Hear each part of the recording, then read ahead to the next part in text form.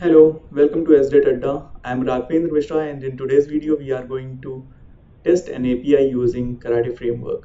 So let's get started. So what is Karateframework? So Karate is the only open source tool to combine API test automation, mocks, performance testing and even UI automation into a single unified framework. So we need a few prerequisites to test an API using Karateframework. So what are those prerequisites? So we need to have Maven dependencies for Karate. We need to have IDE, so you can use Eclipse, you can use IntelliJ, you can use VC, and we need to have JDK. All right, so let's get started with creating a Marvin project first. So here you can see, you can search for Maven and it is highlighted. You have to click on next and you have to create a simple project. You can click on next. You have to give group ID, which should be unique,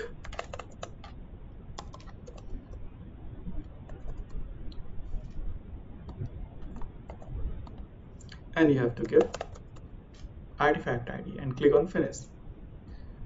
So you have created a Maven project. Now double click or click on the Maven project called Karate. You get pom.xml. So we have to add Karate dependency here in this file.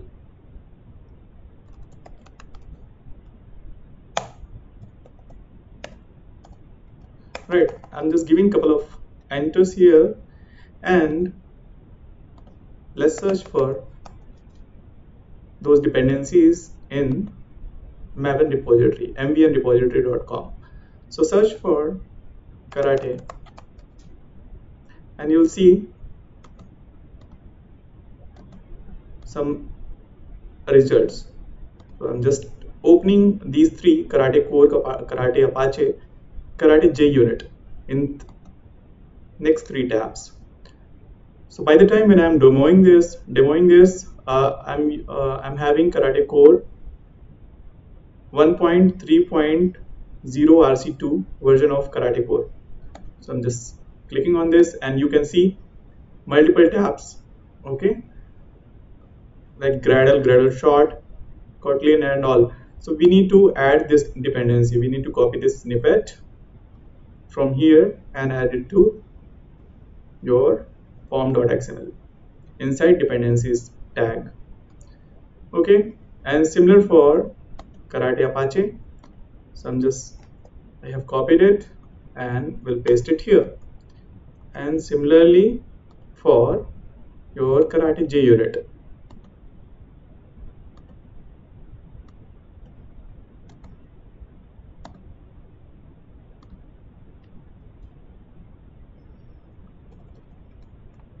Here you go. So you see on the left hand side there is no Maven dependency as of now until you save it. So when you save this file with Ctrl S, so you see Maven dependencies is this folder is created. So all the Maven dependencies has been added to your project, Maven project. Okay, so you can see your Karate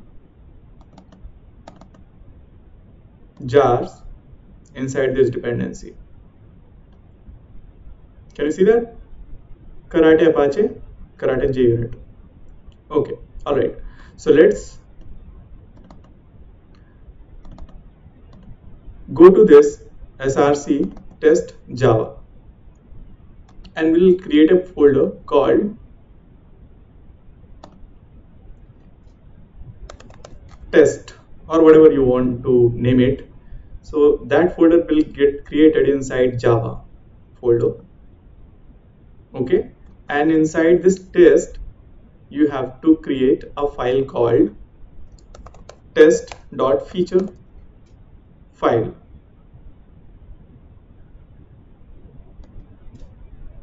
So here you see test.feature is having some content inside it. You can remove the content because we are going to write a fresh content on this, and you see the icon, cucumber like icon in this. So because I have already installed Cucumber plugin, So which is why it is showing that icon for me for if I save the file with with the feature extension, I can see that icon. If it is not there, you can go to Eclipse marketplace and you can search for Cucumber plugin. So for me, it will show installed because I have already installed. But if you don't see this plugin installed in your Eclipse, you can install it. So let me search Cucumber, and as I said, it is already installed. So for me, it will say installed. If it is not installed, then you have to click on install like any other plugin. Okay, let's cancel this and let's write a feature. Let's write a feature file. This is Karate Framework, and I'll write a scenario here.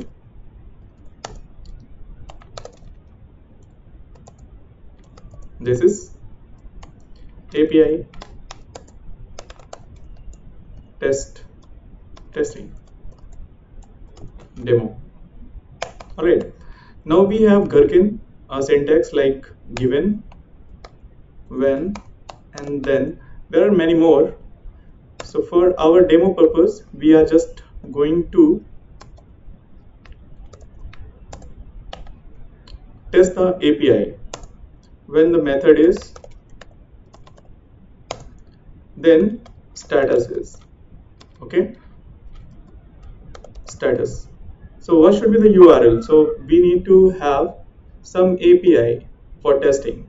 So let's search for some sample REST API for testing. So we have got this rec response rec rest.in site, and here you see, if you scroll down, you see a lot of dummy APIs are there for you. Okay, so we are interested in testing get API. So let me open this in new tab and see I'm getting the response of this request, this API. Okay, so let me add this in the URL, and the method is get, since we are going to test the get method, and status should be 200. So let me save this, and I will right click on this file. I can change the indentation also, so let's not worry on that part, and let's run it. Cucumber feature, it shows some error. It says Java test.feature is not found. So we are inside test, and here it is not looking for test. So we probably need to change the run configuration for this. And here you see there is a test folder, and we have to add test.feature in our run configuration. Okay, so let's run it. So looks like this test.feature file has successful run, and then we can see the report. We can refresh this project, and we can see the target Karate reports inside this. And here comes HTML file, so you can open that HTML file in a web browser, and you see the first test which we have written is passed. Okay, so if there is any syntax error or anything of that kind, so it will not let you see the result in green, or rather it will show the failure, right, which needs to be rectified. Okay, now you can expand and you can open this in your web browser also if you want. Okay, let's go back to the test folder, and here now we can, since we have a successful run for this feature file, we can create a Testrunner class for the same. So what is the use of Testrunner? So here, since it is going to be a Java file, we can put all the assertion, annotation, everything, whatever is possible, right, to control the feature file. So we can have some annotation called run with. So for example, if you want to run, if you want to add your test as a smoke test, if you want to run your test as a regression test, you can add those annotation, right? So I'll just mention karate dot class, and that will add com.intuit karate.junit.karate. Okay, so automatically these two packages will be imported, and if we include this annotation. Okay, so now let's run this. So what it will do, it will run your test as a JUnit now. Okay, so you see your JUnit test is passed. Okay,